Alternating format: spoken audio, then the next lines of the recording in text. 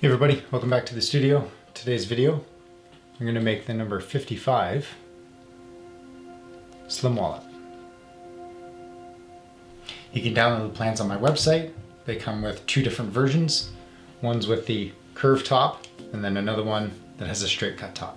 So I've actually made this wallet for myself. So the color combination is my personal favorite. The Heritage Green Leather from Lonsdale Leather and the Chestnut Butero. And it matches the sunglass case that I made. There's a video on this. There should be a link somewhere up here that has the chestnut lining as well.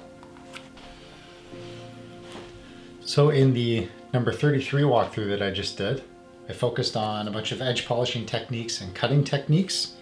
In this video, I'm going to be focusing on edge polishing and stitching. I've got the chapters linked in the description below, so if you want to skip ahead to a specific technique, I have it listed there, so you don't have to watch the full 20-30 minutes. Not sure how long this one is going to end up at. Okay everyone, so we're getting into this. The only piece in chestnut will be the front pocket. So we'll get this one cut out first and then move into all the green leather.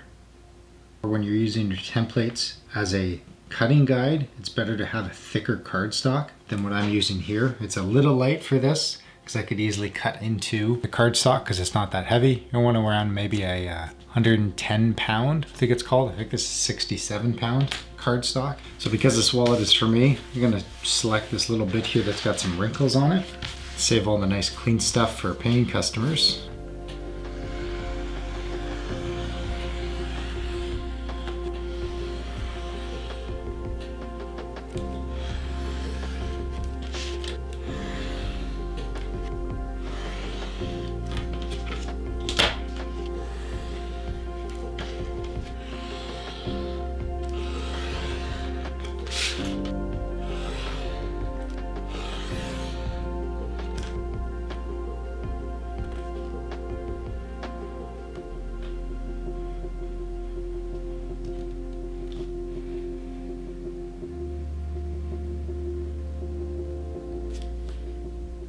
So with all your pieces cut out, we're going to take the three pockets, the front, the back, and the middle, and edge polish the tops. Just starting with the medium grit sandpaper.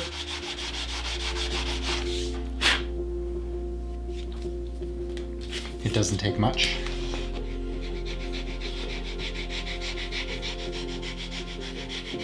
And then on our curved piece, just short strokes back and forth while I'm rotating the actual piece. So I can feel if that curve has any bumps in it. I actually feel a little bit right in there. Go to my coarser grit, do some longer sanding passes. This will help smooth out that curve.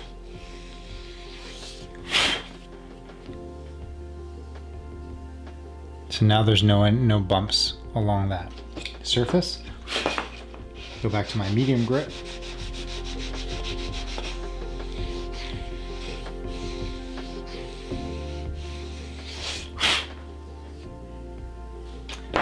Now my front pocket, same thing.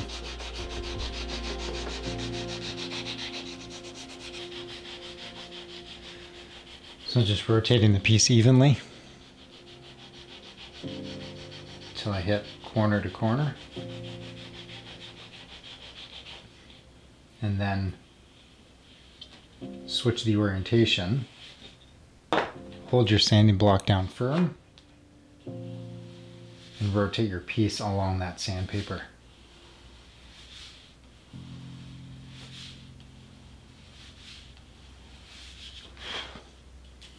Get you a nice faired curve.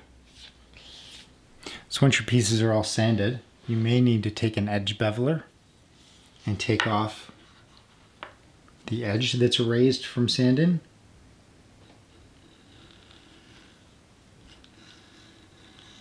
I find on this Butero leather, I'll have to do this. So I'll do it on the front and the back.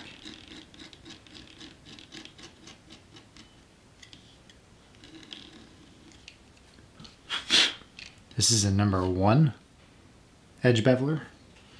On this heritage leather that I use, I don't find it creates as much of a bevel or a burr on the edge. But for the sake of consistency, I'll go ahead and take that off anyways.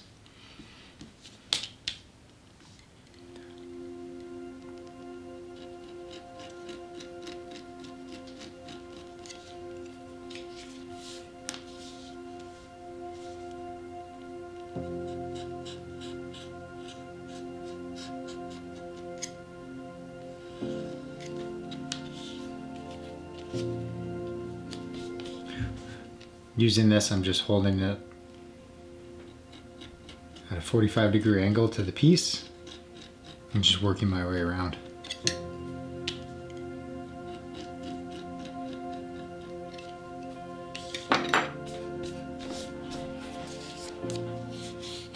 So something you don't really see, but you'll certainly feel, and especially notice once we get into the edge polishing. Okay, so just using some Tokonol. It's going to apply some to the edge, working it in evenly, kind of going heavy-handed with it at first. Just using my hands until that's gone. Make sure you get off any excess on the surface. Started with a wood slicker. Depending on how dry the leather is, will depend on how much Tokonol you'll need to use, or how much edge polish, whatever your brand is. Then I use a little bit more, just dabbing it in, letting that leather soak it in. The second round is when you start feeling that polish. So now this edge is really, really smooth already. Wipe off any excess. It now feels dry to the touch. Take my camas cloth and rub it in. I'm not using a lot of pressure, so that's in. So now my third time, use just a little bit less. Come back with the wood slicker. This really helps consolidate those fibers. And then one last time with the cloth.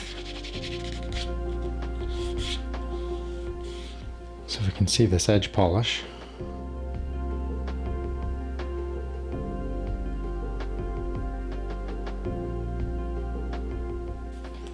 So now with our tops of our pockets all polished up, I'm going to move on to skiving the inside of the middle pocket.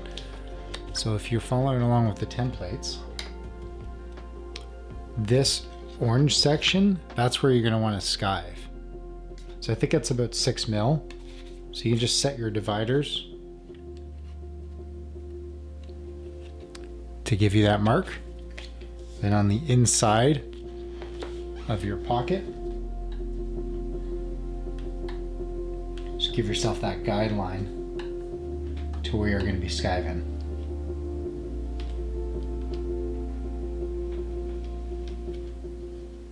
I have a whole video on hand skiving a pocket if you want to watch it.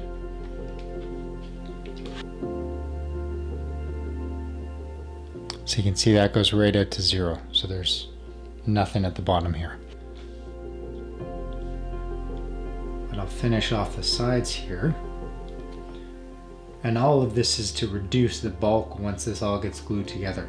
Because you have multiple layers of leather building up on each other, if we don't do this, then it gets very kind of chunky.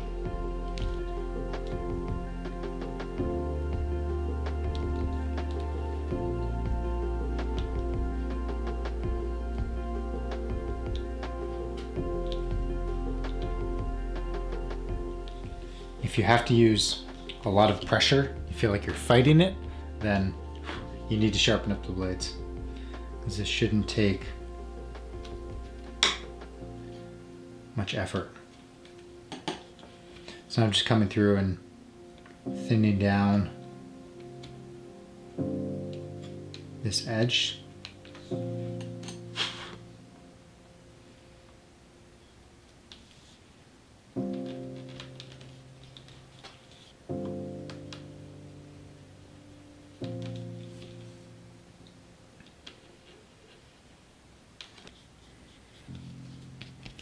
So now it comes right out to 0. So when I put my pocket on top of that and everything's pressed down, there'll be you won't see the pocket underneath here. I'm going to move on to the front part and get the front pocket glued on. Just line up the bottom corners and make a little mark just underneath where the pocket ends. Take our roughing tool or some sandpaper. You want to rough up 6 millimeters of the edge. The 6 mil is going to account for the 3 mils of cut allowance and then 3 mils for the stitch line. So let's take some glue. Nice thin layer.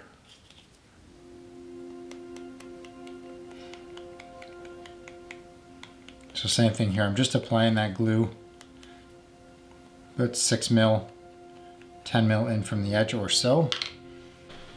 So you want to let these two pieces dry. So we'll take our two pieces.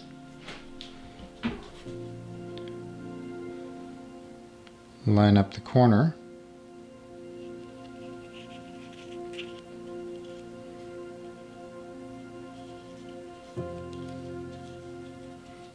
Because we work to our templates, we know these two pieces are exactly the same size. So our corner lines up perfectly.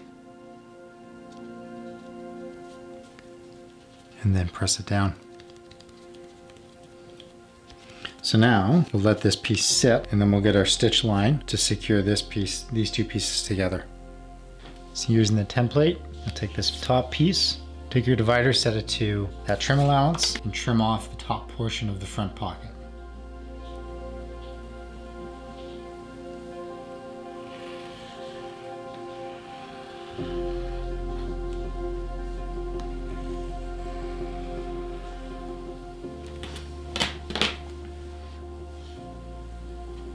Okay, so we got our dividers, set them to 3 mil.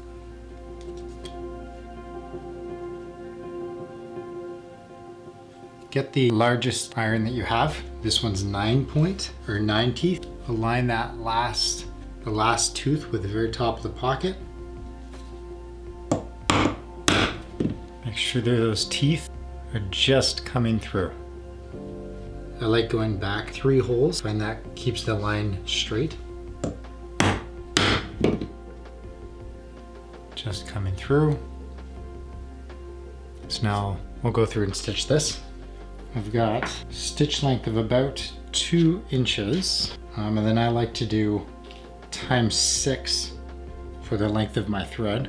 Depends what thickness of leather you're using, what weight thread, and just what you're comfortable with, but I like having a few extra inches of thread when I'm done. Double loop before I pull that back. Stitch holes go up and away. So I will start in the 3rd hole.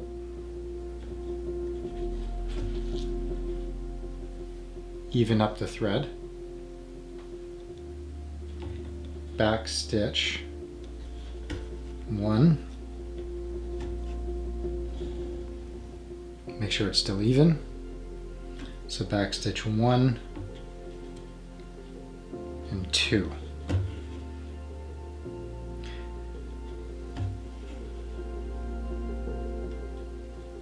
So coming through, cast in on the back side, setting the stitch on top of the other one, doing the same on the back side.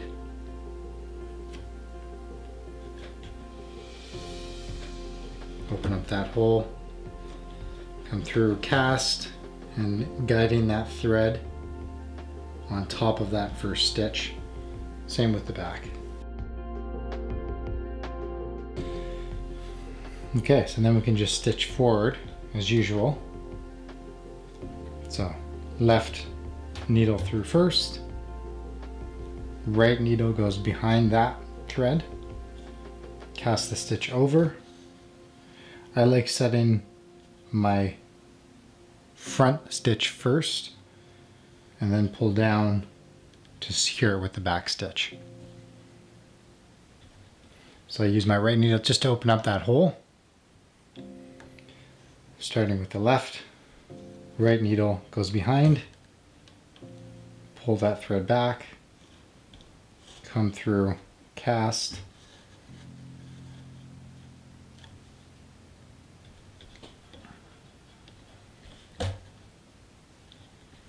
and rinse and repeat.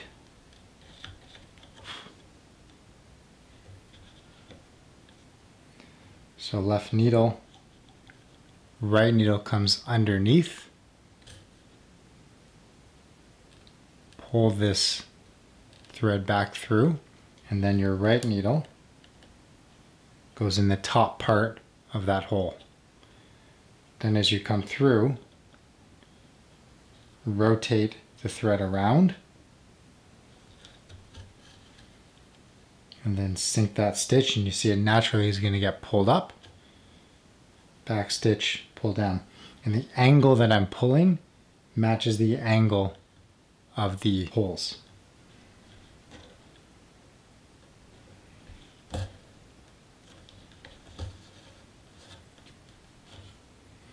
This right hand, all I'm doing now is opening up that hole.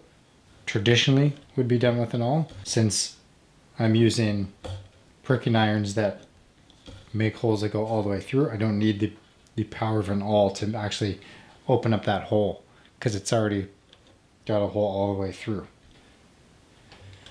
So again, left hand first, put that needle through, right hand comes underneath, pull through, take that thread, pull it out of the way, and then with the needle that's facing towards you, the workpiece, basically put it into that hole, and that's in between the back thread and the forward thread. Come through, cast or rotate this loop behind,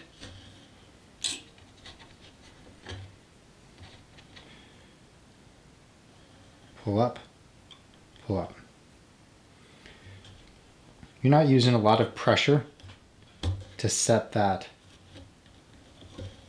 stitch right here. It's just the pressure is only with my fingers. All I'm doing is just pulling with my ring fingers.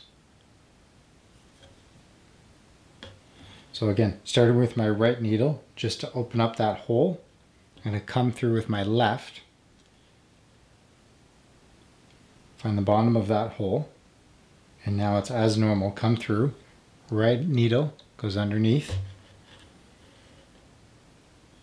come through again between this thread and the one that's just come through. Oops.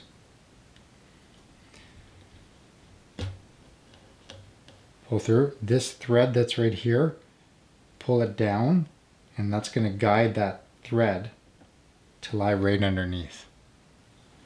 Same thing on the back side. It's naturally going to fall on the bottom side. Pull tight. This is exactly why I like that extra thread. This is an extra 8 inches of thread. If I had done the basic rule of times 6, I would barely be able to stitch this right now.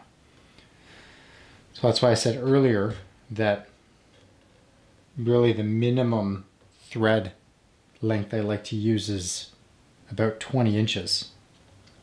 Because I'm not usually stitching much less than 2 inches. So those are coming through. So now I'm going to cut nice and close.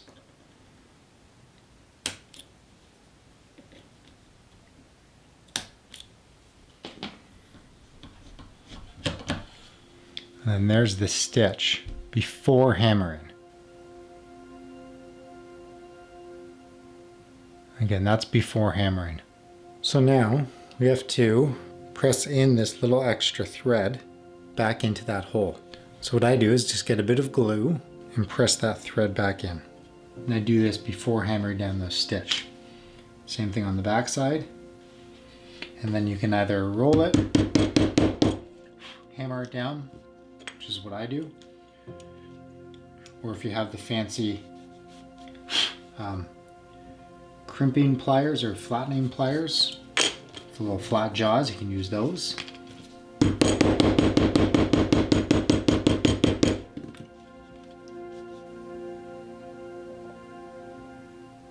So there it is, flattened. And the back side. Nice angled stitch. So while I'm here, when I'm finishing that, I'm just gonna run my one crease right along the top here.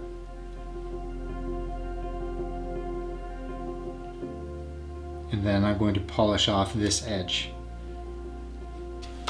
So now that we have our front pocket done and stitched, we can go ahead and glue it onto the back piece. Using the template here, you just want to make a mark right where that starts. So we have 2 stitches and then our pocket starts. So we're going to make a mark there so we know where to align it. And then just like we did before, we're going to take the roughing tool and rough up just one line for our glue. So that's all nicely roughed up, ready for glue. I'm going to put these 2 pieces together. Align it with the edge of your line your actual piece with the edge of that template. Then you can align it with the top mark you've made and align it with the edge of the paper. That way that'll get you the proper amount that you're looking for. Before you press down right to the corner, come over and align it on the other side.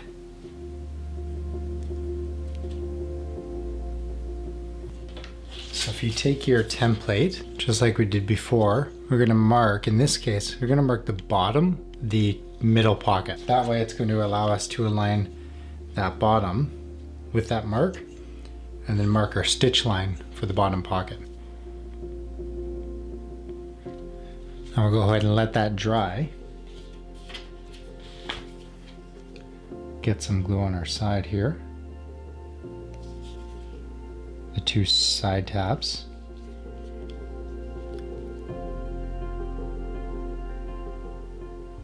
And glue right on the bottom.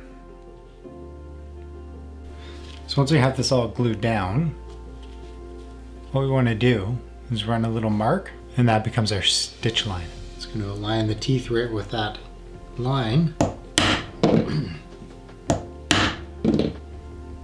Now we can put a stitch through there.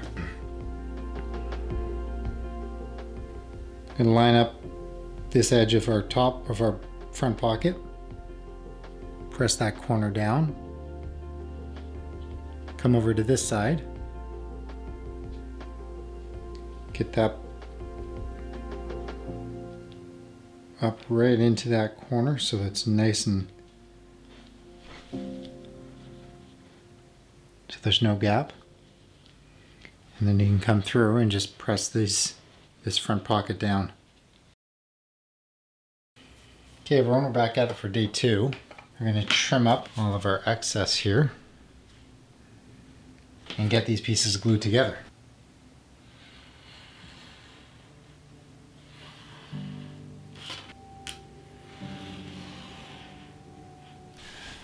So benefit of having a nice sharp blade is that the cut you get is really nice and smooth and requires very little sanding and preparation before edge polishing. So it serves to have nice sharp blades. It makes your work a lot easier.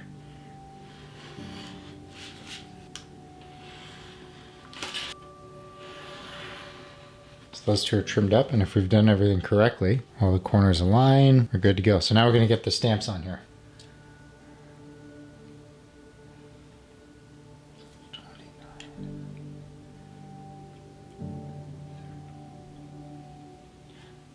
I'm using this stamp here. You can see this little piece of leather on here.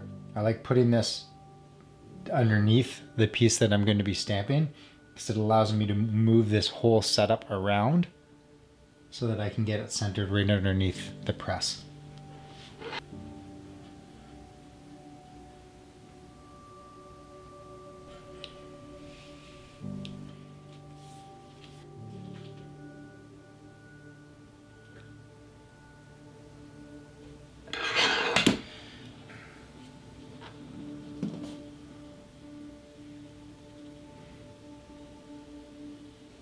So before we glue this together, one thing I like to do when I'm doing rounded corners, what I'm going to do is actually cut this corner first sand it down so that when I glue this together, I have that corner all ready and I know it's already to shape. It's also going to allow me to run my stitch line and pre-punch this side. So if I pre-punch the front side, it's gonna be a lot easier to then just finish punching through that back side. I just use a woodworking chisel to chop the corners. So I just line up the 2 points with either side. That gets my radius.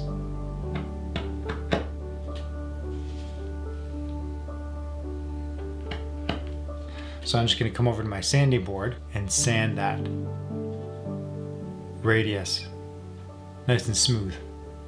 So I'll start with a coarse grit just to knock off those 2 corners.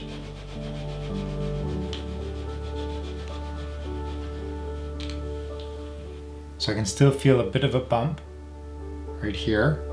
Right here feels nice and smooth.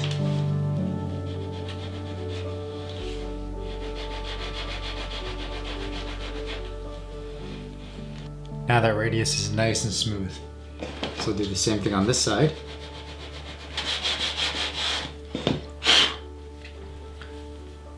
So I've got all of my edges sanded nice. Come in with my finer grit, and then we'll come in, get that stitch line in there. Okay, so our corners are cut. Now we're gonna run in our stitch line.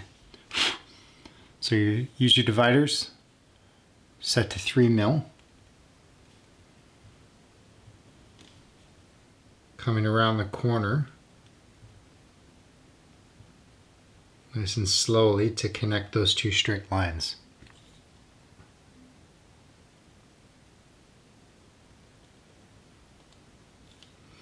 Do 1, 2, 3 passes to get that line.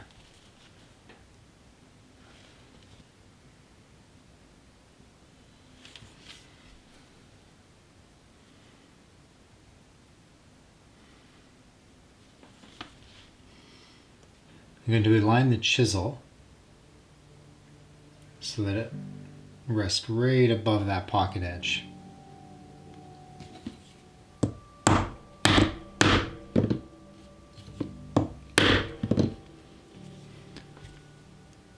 And punch through just till the chisel teeth are coming through.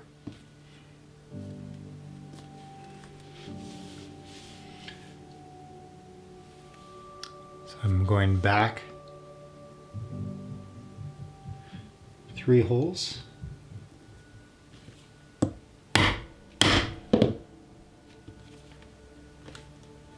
I'm going to stop there and come back in from this side. Again, aligning that first chisel mark with the very top of the pocket.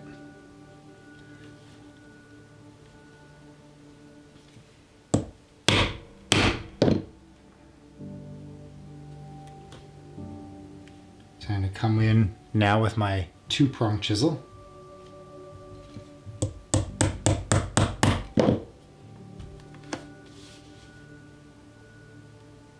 And now, right along this corner, I'm just going to make a tiny little mark right there, which you won't be able to see. And then another little mark in this corner. The mark that I placed right here, I'm going to place the iron in that mark and rotate over. And then eyeball to make sure I'm aligned correctly. So now I'm aligned at 45.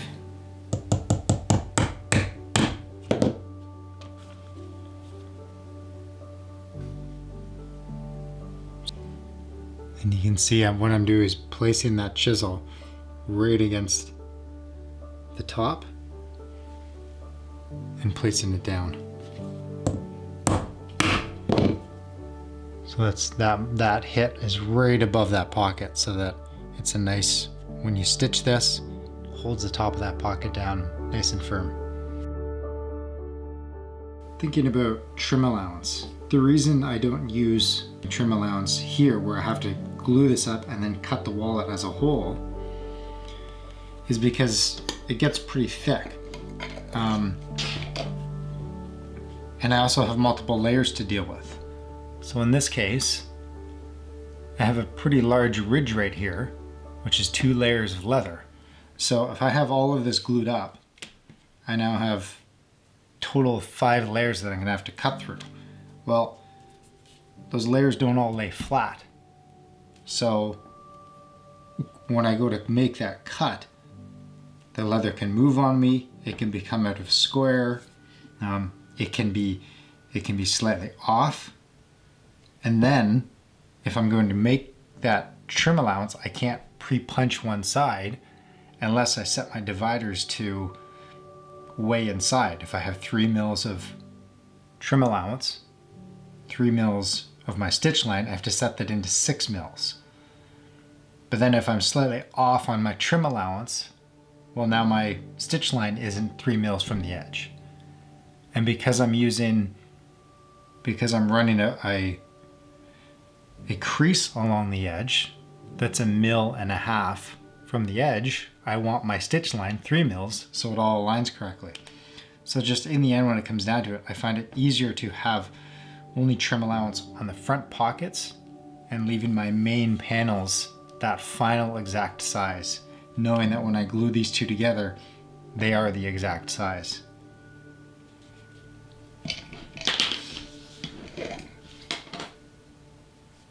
So putting these together, I'm just going to start at the top corner. Make sure everything's aligned nice and flush, just that first little bit.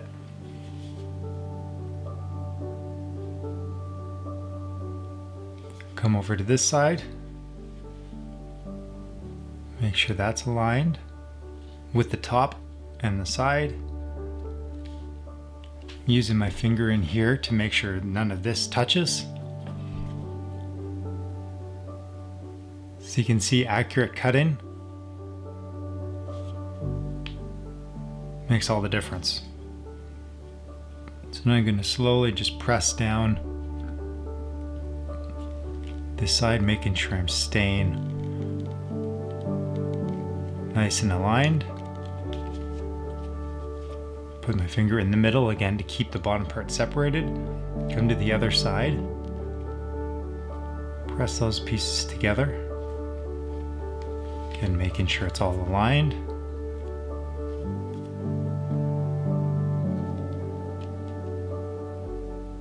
Press down your corners. And then close up the middle.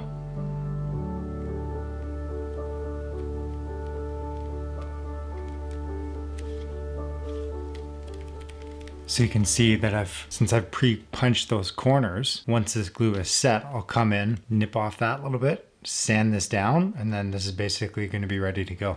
And then also with it pre-punched, I can now come through and just punch through the last back few layers. A little thing to note about how I adjust the clamp itself. This is actually on an angle. So instead of having this straight up, I turn it away from me, almost faking that angle. I find it helps I get a nice angle on that stitch. So maybe if you're using one of these stitching ponies, just angle it, see how that works versus working on it straight up and down. So now I'm going to back stitch the exact same way. Use my right needle, open up that hole a little bit, starting with my left needle. It's going to go in the very bottom of that hole to come through. Right needle again goes underneath. Same technique, pull that thread back. And again, there's this thread and this thread. The right needle is going right in between. It should come out on the back side underneath that thread. So come through. That's going to sink underneath that thread. This is going to sink underneath it. Pull everything tight. I'm going to do one more. Right needle opens up that hole. So starting with the left, come through, right needle forms a T underneath. Pull that thread out of the way. Come through. The back thread will nestle underneath that set stitch, and same with this. You can use your needle to help guide it just to make sure. There we go.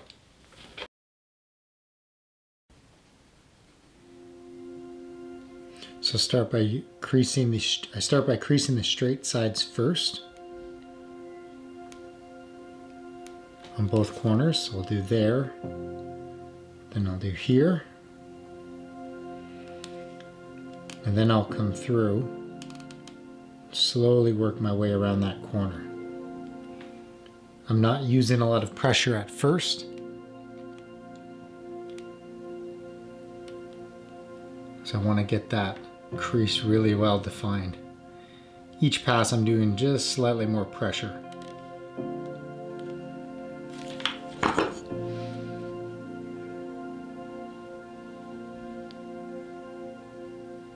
So get a nice crease right along that corner.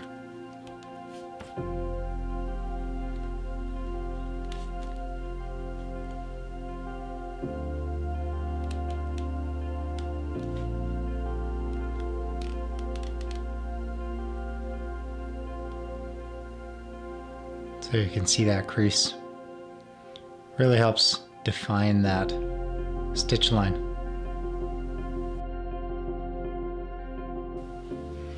Okay, so we'll start by applying a thicker coat onto this raw edge. I like using a thicker coat to start so that the leather can really absorb in all that moisture. So I'll start with my wood slicker.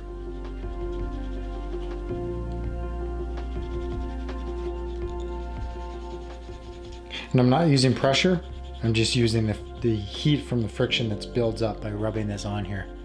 That's what's going to polish it. So that's step one. Step two, a little bit less toconol. But again, same process until it rubs in. And then this time I'm going to use my canvas cloth.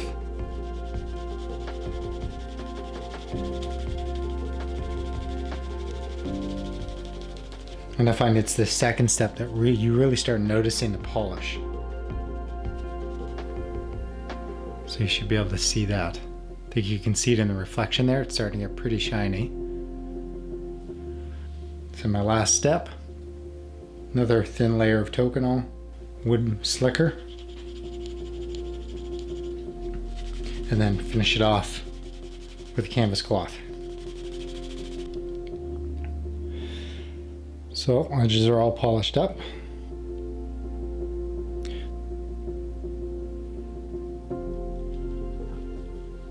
It's a fairly quick process. It doesn't take that much time. The results kind of speak for themselves. It gets a nice polish. If you wanted, you could follow up with some wax. Heat some wax on there, colored or clear. That will add a nice protection to it and give it that bit of extra shine too.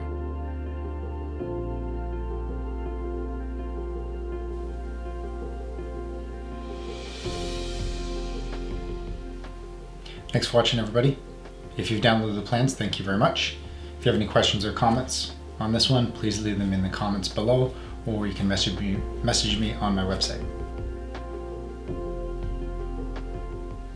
So there's quite a few of you that watched my last walkthrough video. Interesting fact, 90% of you are not subscribed. So if you like what I'm doing, please consider subscribing. It helps a lot to tell YouTube that you like what I'm doing here. Head over to my website, check out my fundraiser for Project Rescue Children. If you're interested in these plans, if you give a donation to that, I'll give you these for free. Thank you again for watching. We'll see you in the next one.